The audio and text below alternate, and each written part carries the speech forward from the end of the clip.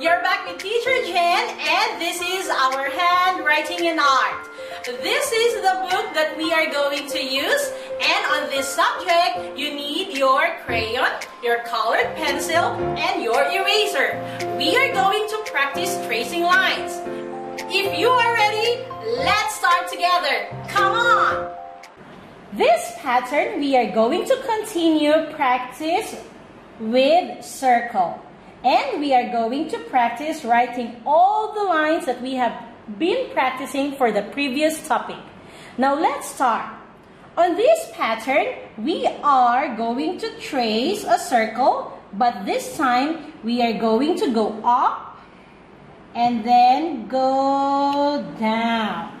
Start where there's the triangle and you go up making a curved line, and then you close the circle. One more time. Make a curved line, then go down and close the circle. I want you to finish writing with these patterns as well. Now, once you're done, if you can see on the bottom part, there are still patterns that you need to trace. So let's do it together. Start where the triangle is. Make a curved line, then go down and close. One more time. Go up and then go down. Finish all the patterns that you can see on your book on page number 14. Once you're done, you can bring out your crayons and colored pencils as you are going to color the cake. I will use pink on this picture. You can use your favorite color as you are going to color the picture. Once you're done with this pattern, we are going to go to page number 15.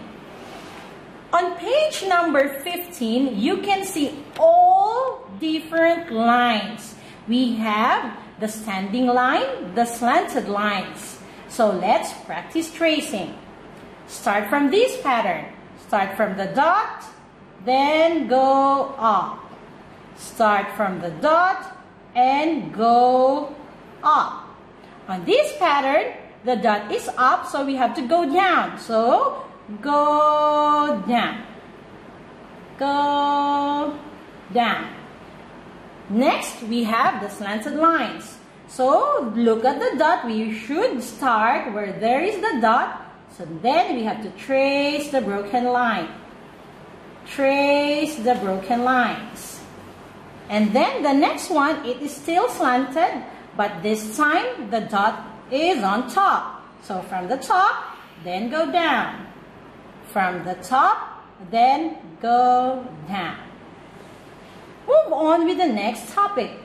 This is still a slanted lines. Just trace the broken line.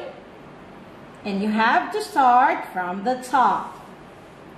While on these lines, you're going to start down and then you have to go up. Go up. I want you to finish tracing all of these patterns. Kids, once you're done, please take out your colored pencils or your crayon as you are going to color these pictures. I'm going to color on this part. I will color this plant. So maybe I will use color green. Alright, there you go. And then I will use another color, and this time I use color orange to color the flower pot. I want you to color the flower nicely to make your workbook more beautiful. There you have, kids. You were able to finish the patterns for this week. That ends our lesson for today. I hope you learned something. If you had fun learning with me, I want you to see you on my next video clip. Goodbye!